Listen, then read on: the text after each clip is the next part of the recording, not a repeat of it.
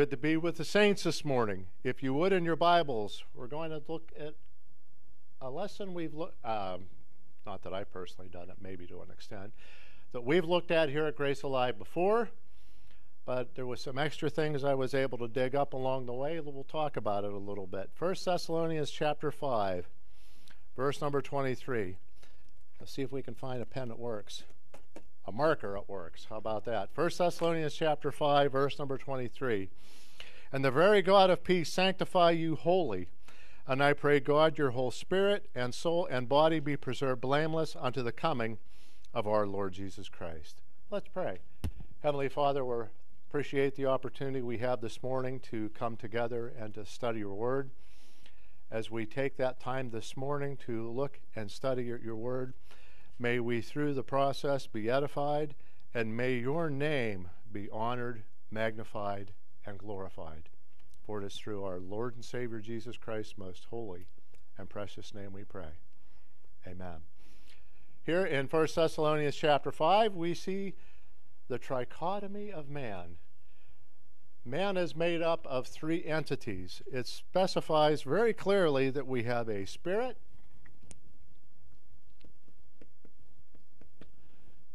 a soul, and we have a body. I love the way that's listed in there, because it's done for a specific reason, isn't it? Most people, when they talk about the trichotomy of a man, woman, you get the idea. When I say man, it means women too. When we talk specifically about this, what order do we normally say it as? Where's our focus on? Ta-da! It's focused on the body. It's focused on me, mainly. It's something that I'm worried about. It's something that I want to discuss. It's a body, soul, and spirit. Well, that's not the case here in 1 Thessalonians chapter 5, verse number 23. It's very specific that God, he prays that God, the whole spirit, soul, and body be preserved blameless. What's listed first, of course, is the spirit. And that's where our focus really does need to begin. We really need to look at that spirit first, and that we're going to look at and tear this apart just a little bit and talk about things. And where we're going to begin is, let's talk about the spirit. Let me ask you this, which I know you know the answer to the question. Where does your spirit reside? In you. Your spirit resides in you. If you would with me, go to 1 Corinthians chapter 2. I apologize. 1 Corinthians chapter 2. In 1 Corinthians chapter 2, we're going to see that our spirit really is inside our body. 1 Corinthians chapter 2. And I'm getting a little of that wavy thing I was talking about, so bear with me. 1 Corinthians chapter 2, verse number 11. For what man knoweth the things of a man, save the spirit of man which is where? The spirit is inside the person. So when you want to look at the body, soul, and spirit, or spirit, soul, and body, excuse me, I said that incorrectly already myself. You want to look at that spirit, you want to look and recognize it as, of course, is inside your body. What does that spirit help you recognize? Tough question? It's not a tough question. What's that? Yes. God conscious, I guess we could call that.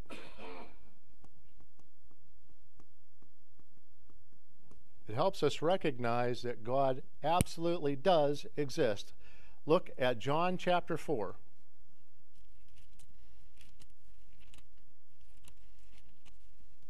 Would help if I went to the right chapter, wouldn't it? It's going to be one of those days.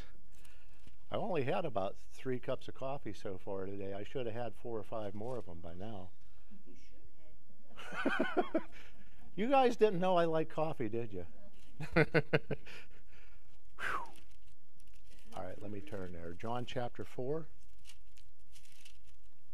See, that's what I like his coffee. In the middle of the night, he gets up and heats up a coffee. And it says he can't sleep.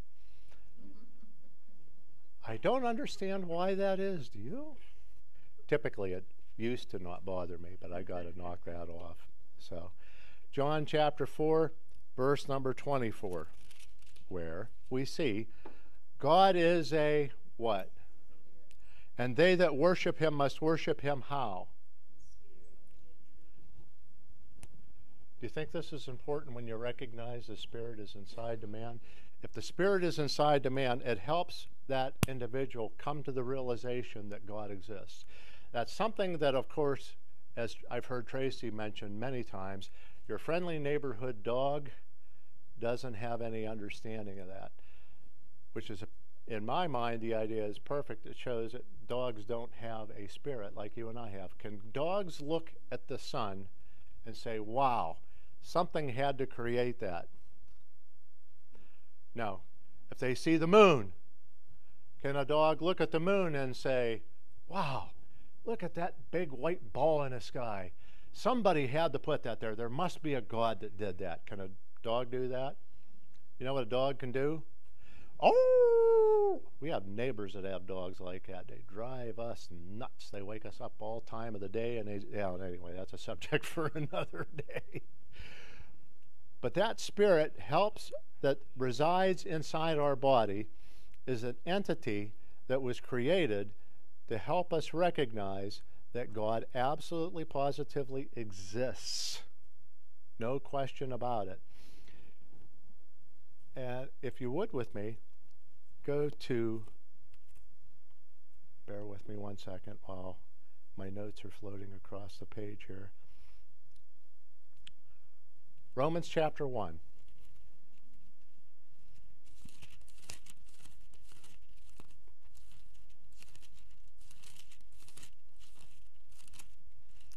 Romans chapter number 1.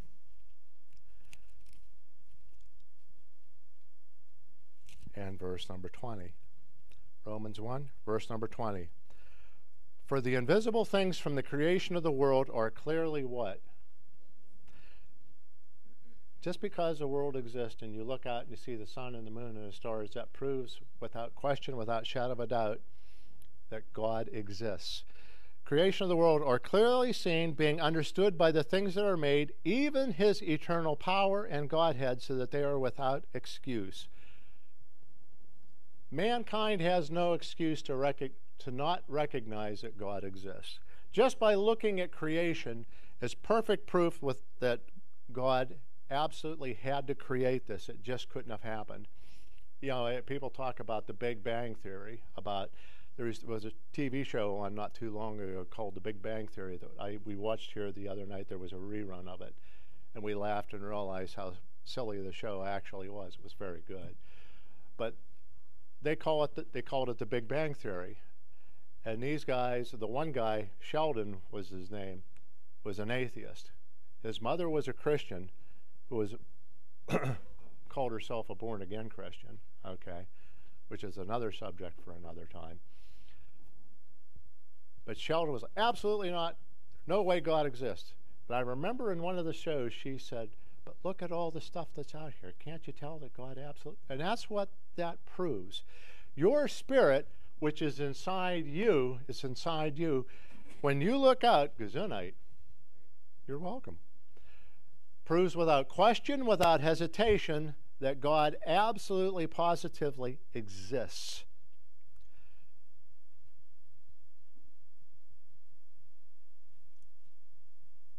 This, by the way, just as a side note, is often referred to as the mind. Pardon, hon?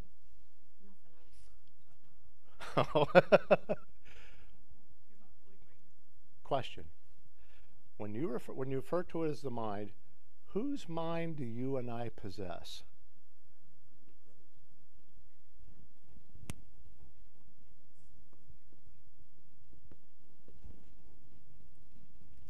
It's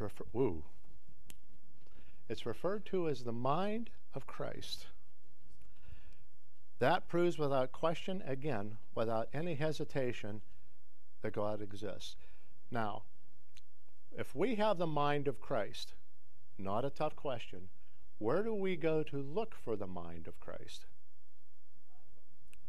In the Bible, in the Scripture. Go to Leviticus chapter 24.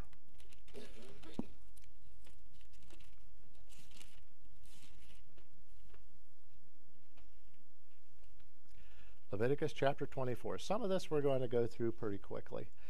Leviticus chapter number 24. And if you would, along with me, go to verse number 12 and listen to what's being said here. And they put him in ward that the mind of the Lord might be showed unto him. We'll stop there for 1 second. Here we see a gentleman that's put in ward that the mind of the Lord might be showed to them. We already mentioned the mind of the Lord. We have the mind of Christ is Scripture. Question: who is referred to as the Word of God? Who? John chapter number 1, right? Jesus Christ. Is Jesus Christ God? Yes. So you want to find the mind of the Word, mind of the Lord. Where do you go find it? Look at verse number 13. And the Lord did what unto Moses?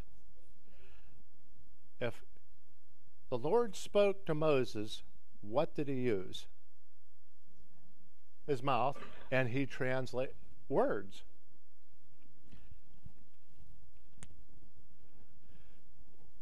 We have the mind of Christ. Do we have the Word of God residing inside us?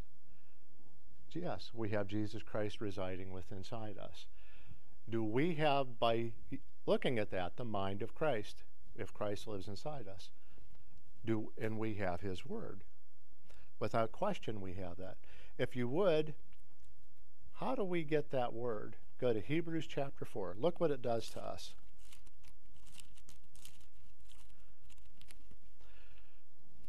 They put the gentleman in ward that the mind would be showed unto him. And the Lord spoke unto Moses. He gave him his word. Hebrews chapter number 4. This shows the absolute importance of having, as Tracy went over the last several weeks about the importance of having a perfect Word of God. By having the perfect Word of God, we have the ability to see what's on his mind, so to speak. Hebrews chapter 4 and verse number 12.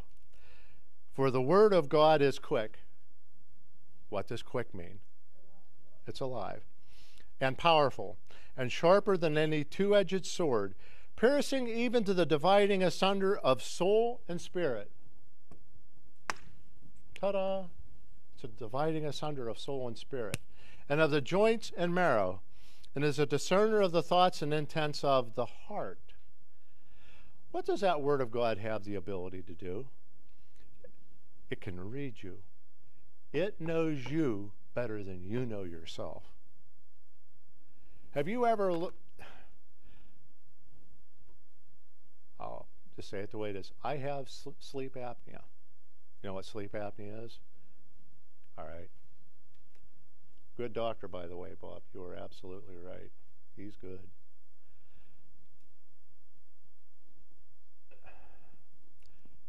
There are times I've lied awake at night and you think on things because you can't sleep.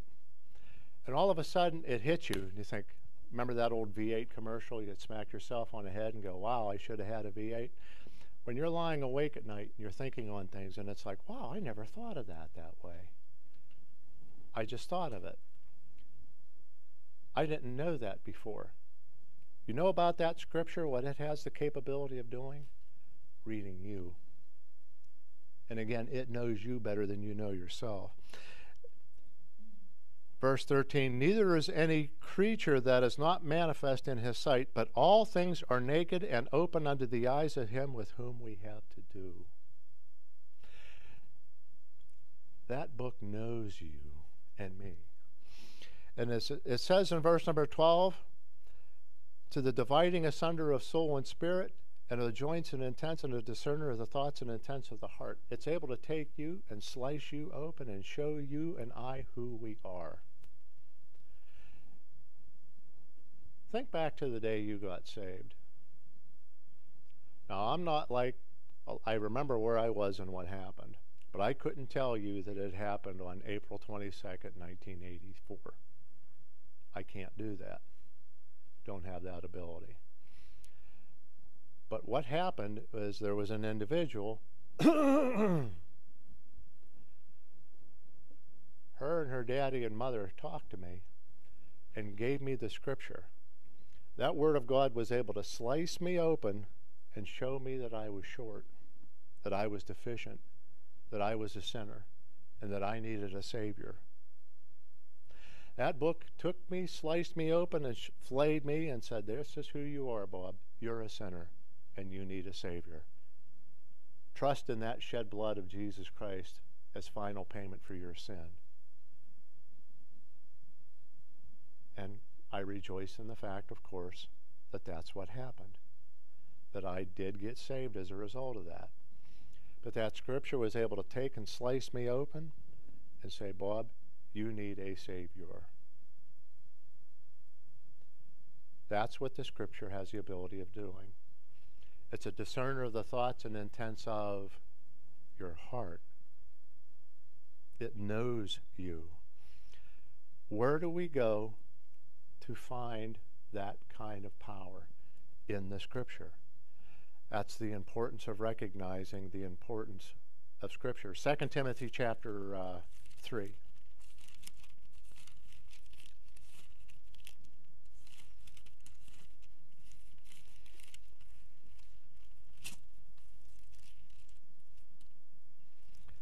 Second Timothy chapter 3.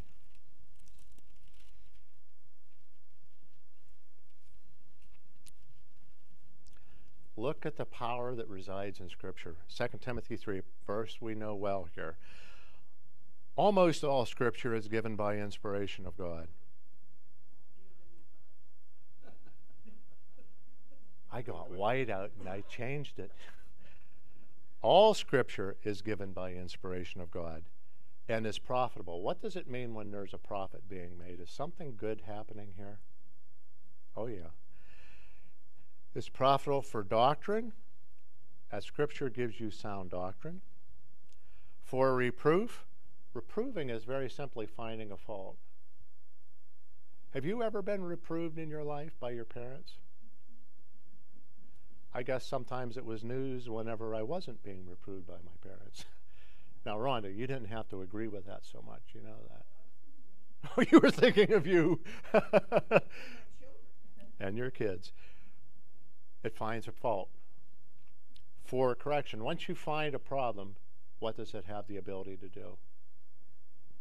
Correct it, fix it, make it right. For instruction in righteousness, that the man of God may be what? You and I have the ability of being perfect. You realize that? Now, that doesn't mean that's going to happen, because even though I'm a saved individual now, that the moment I cease breathing, I'll be forever in the presence of our Lord for all of eternity. I have it all. Told a friend of mine yesterday, Tracy, that in spite of all, okay, you're a friend, I'm sorry. I wouldn't get used to it.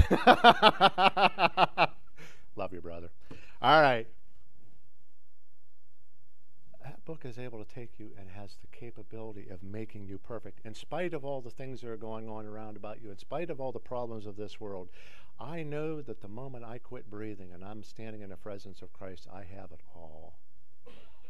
I need nothing. And I'm completely furnished unto how many good works? All of them.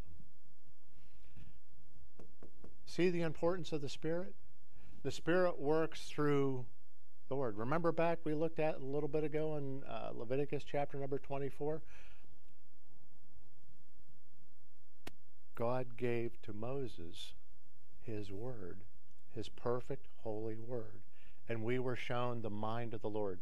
You want to go look and see where the mind of the Lord is? You have it right on your lap. And again, stress the importance of a perfect, unadulterated, holy Scripture. It's imperative that in order for us to be perfect, thoroughly furnished unto all good works, we need a complete, holy Scripture to help change us. Remember, that book is able to take and slice you open, show you for who you are. And once you find out there's a problem that is wrong and needs corrected, you can change it to match the Scripture. How many times have you ever thought something about the Word of God and went, oh boy, I never saw that before. I better change my idea on this. Have we ever done that? Oh yeah. Have I ever done it? Embarrassingly, too many times to speak of. Okay? The importance of an unadulterated, holy, perfect Scripture. Ephesians chapter whatever I wrote there. I think it's Ephesians 6.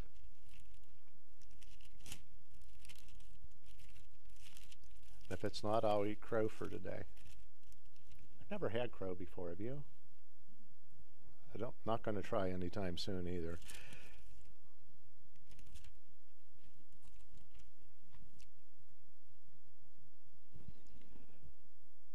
Look how important that book is. Ephesians 6, verse number 17. And take the helmet of salvation and the sword of the Spirit, which is what? There's our offensive weapon. When you look at the armor that's mentioned here in Ephesians 6, how many weapons do we see? One. The sword of the Spirit, which is the... Think back, we looked at just a few moments ago in Hebrews chapter number 4. We mentioned how that book is able to take and slice you open and show you for who you are. That's the sword of the Spirit. It's the Word of God, which is able to take you and transform you from a sinner to a saint. And it's able to take you and change you from thinking in one way and recognizing something is different. They did that for me whenever I got saved. It also happened to me because for a short period of time we went to another church. And it was so legalistic, it was fundamental. But they were so legalistic, I remember looking at my wife, who was then my girlfriend, my fiance, and said, there's got to be something other than this. Because this is too much like the church I just came from. And you know where I came from, legalism heaven. Or legalism hell, I guess. Legalism hell. I said, there's got to be something other than this. And then, by chance, we came across this guy who was her insurance man, who was in there collecting her insurance money. We were in there talking about where we want to go to church. We want to find something else. And there was this guy named Tom Miles who was teaching at the Altoona Bible Church and said, you know, we have a young adults class. Why don't you guys come? And we went, and my chin hit the floor so many times, and while we were there, it wasn't even funny. Then it came here and had my head, well, maybe my head too, hit the floor so many times because there were things that a certain redhead guy was teaching that was beyond what I even saw at the Altoona Bible Church. It was like, holy smoke. Makes sense. What did Tom Miles do to help show me what was right? What did he use? The Scripture. What did a certain red-haired guy sitting in front of me, what did he use to help transform my mind? The Scripture. That book means everything. It does. And if you want to find out about the mind of the Lord, where you go find out about the mind, just look at the Spirit. The Spirit of God is truth, and thy word is truth.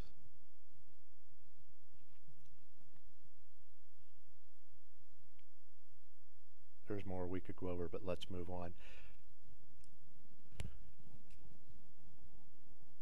We'll do some of this for a little bit. Then I'm going to do something wise.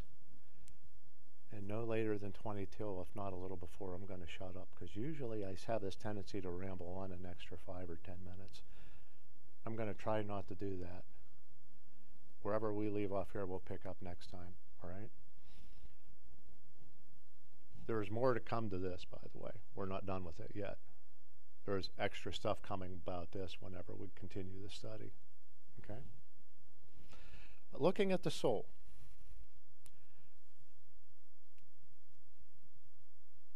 Where do you suppose our soul resides?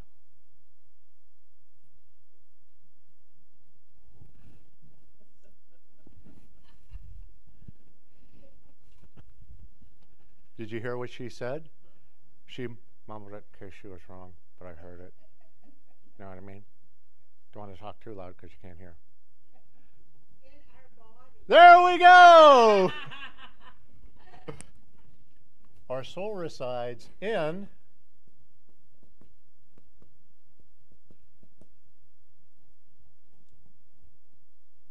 most people, like I said, like to start with that first. But that's just a recipient of this stuff over here. Know what I mean? It's not this guy's in charge, this guy's in charge, which helps this guy along. Because it has the ability to transform this too. I mean, this here transforms this. Okay? The soul is inside your body. Go to Job chapter 14.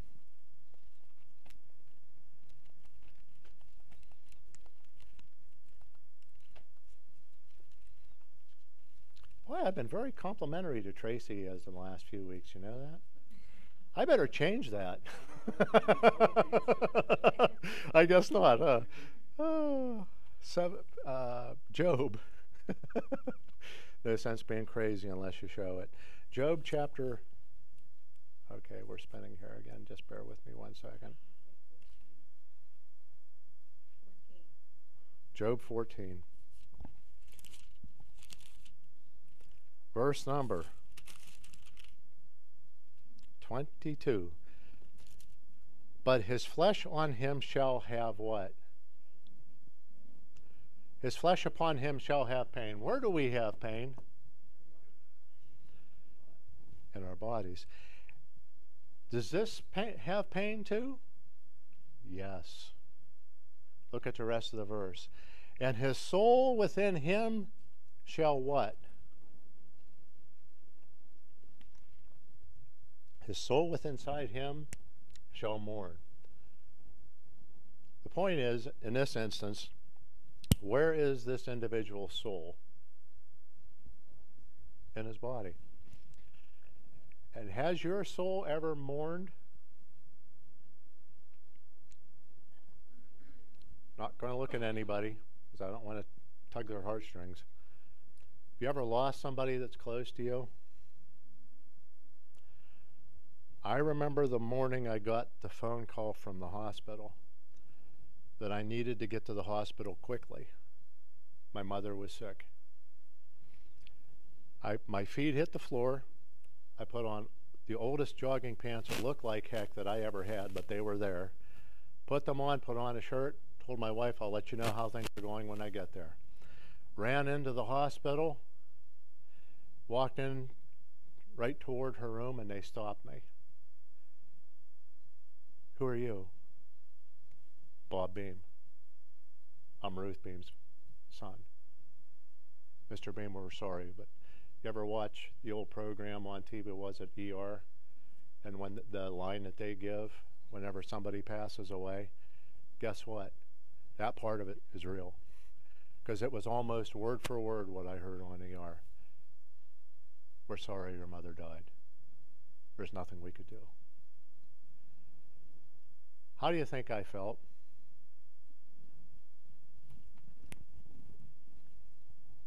Soul within inside him shall mourn. I mourn not just for the loss, which it was a little bit, the fact that she was gone. I just saw her the day before. She was great. Everything was going great. I expect her to be home in a week. So I realized that was the last time I would ever see her alive. But you know what hurt worse? My mother was not saved. At least I mean, she heard it. Hopefully one time it sunk in. I have a sister who is saved, goes Christian Missionary Alliance Church up in Evansburg. She's convinced that my mother was saved. I'm not so much, I don't think. Do you think I mourned because I figured where she was?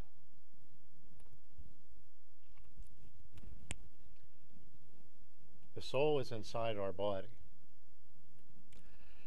And what that has the ability of doing is it works on our heartstrings. It's what this is, and I said that kind of unintentionally, but it worked out that way. This is often in Scripture referred to, and we'll go over a lot of this stuff more in the coming time. It's referred to as our heart. And I don't mean that pump that goes in there and goes bumpity, bumpity, bump, pushing the blood around. When I'm talking about the heart, what am I? If I were to say, Patty Luciano, she sure is a good soul, what does that mean? What's that? Well, Bob's looking for somebody to go home with. I didn't even hear what he said, and I don't think I want to hear what he said. He said it means you're lying. You're He may be going home with you. Your home is about 5 miles that way. If I say Patty Luciano is a good soul, she has a good heart. That's what that's referring to. What the heart is the mentality, which you can't see this, I guess, of you. Are there some people that don't have a good heart? I think we call that Washington, D.C., but that's a subject for another day. I say that half-hearted. Ba-dum-bum. It's the mentality of our soul. Go to Proverbs chapter 23.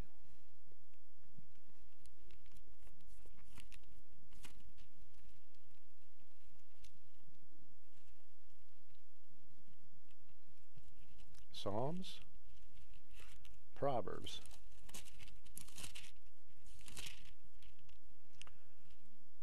Proverbs chapter 23 and verse number 7. For as he thinketh in his what? Heart. So is he. The way a person thinks in the heart, so is he. Bob already took off, headed home. I'm joking. As a person thinketh in his heart, so is he. The way a person thinks, that's who they really are. Can I act sincere, nice, and not be a good person? Because you don't know my heart. You don't know what's really going inside me. But as a person really does think in his heart, so is he. Eat and drink, saith he to thee, but his heart is not with thee. In other words, be careful who you make friends with. Watch out. Because the way a person really does think in his heart, that's who they really are. I say Patty is a good soul. She's a good soul. Nadine, she sure is a good soul. She has a good personality. She's just a superhuman being. But be careful who you choose as your friends, because eat and drink, saith he to thee, but his heart is not. There are those you got to be careful, because they might look like they're on your side, but they're not so much. I didn't hear that, and I don't think I want to know. Be careful who your friends are. A soul is the mentality of your heart. It's who you really are. It also ties in, go to Proverbs chapter 15.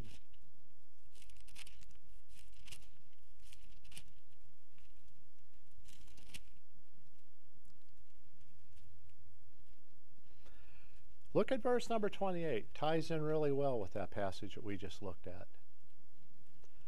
Proverbs 15:28.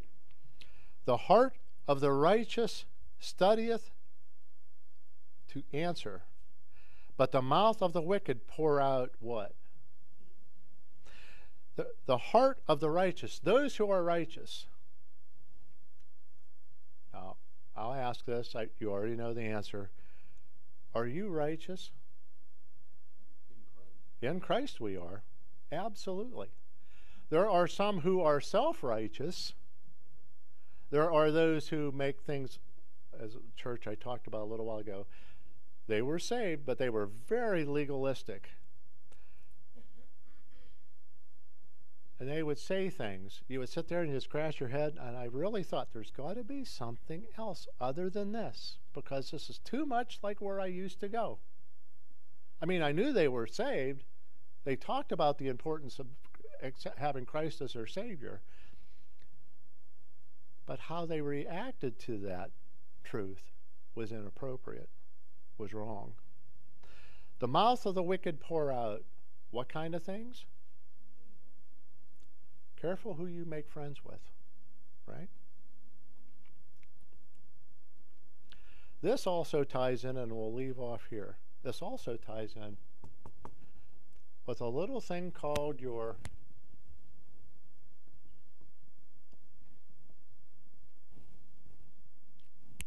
conscience. As a person thinks with inside their heart, their soul, so they are. So is he, is what the verse actually says.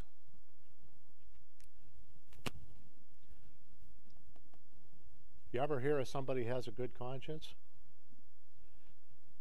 Is having a conscience okay in accordance with the word? If you look at it in an appropriate fashion, I should stipulate. Our conscience is our value system of what's right and wrong. Look at Romans chapter 2.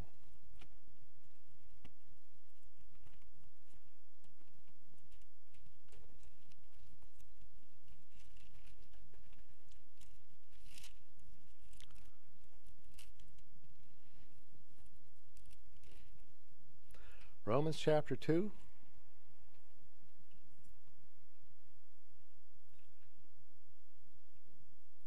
I'm sorry, I said verse number 5. I meant number 15. Which show the work of the law written in their hearts. Now this is, in early Romans, it's talking about the law and how the law just struck a human being down and proved without question, without hesitation, that they were a sinner and that they needed a Savior. That they could never do it on their own, because could we ever keep the 613 points of the law? If there was one law made, man would screw it up, and they did. And it's a little place called the Garden of Eden. You're allowed to have any of these trees in here you want, with the exception of that one over there. You don't eat of it. And they changed the rules and said, you're not allowed to eat it, not allowed to even touch it. There was one law. How well did they do in keeping that law? How well would we have done if we were in the same situation? Probably the same thing, right? Verse 15, which show the work of the law written in their hearts, their conscience also bearing witness, and their thoughts the meanwhile accusing or else excusing one another. Our conscience is our value system.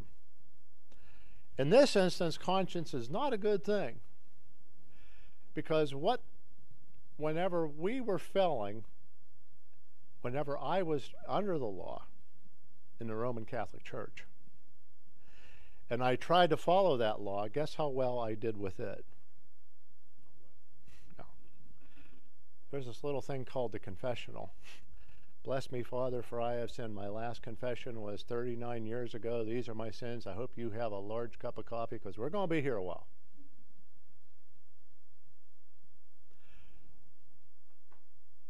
But, I would catch myself sinning, and then I would justify my actions.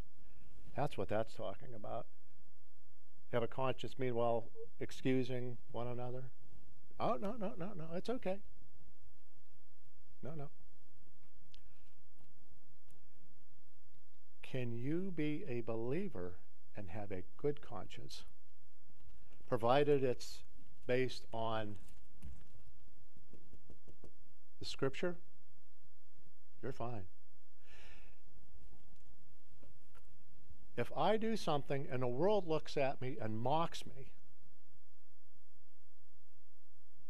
no, it's okay, because what the Scripture says is fact, and I will stand by it. I said I was going to shut up. I better shut up. We're going to go a little farther into this next week. We'll continue on the soul. If I forget and I say, where did I leave off last week? Try to remember, because I won't. All right. Any questions or comments on what we've looked at as of this point? Let's close in a word of prayer, and we'll continue next week. Heavenly Father, we're thankful for this opportunity we again have come together to study your word. As we look and see the makeup of man and what he is actually made up of, may we come to the realization even more so on what it is that we truly have in you. And as we recognize what we have in you, may that be our motivation based upon your word to proceed forward and teach the word of God rightly divided and show the world what it's truly missing and how fantastic it really is. We thank you for these things, and we pray this all through our Lord and Savior Jesus Christ, for it is through our Lord and Savior Jesus Christ's most holy and precious name we pray. Amen. Thank you.